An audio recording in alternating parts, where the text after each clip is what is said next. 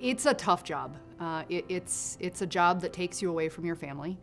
It's a job that comes with a lot of sacrifice, but it is a job that comes with so much more reward, so much positive, self-fulfilling goodness that sometimes it's even hard to explain. And I think the best way I describe that to people who sometimes ask, why do you do this? And usually that's when I'm at some breaking point, or you're frazzled and you're at work until 10 o'clock at night.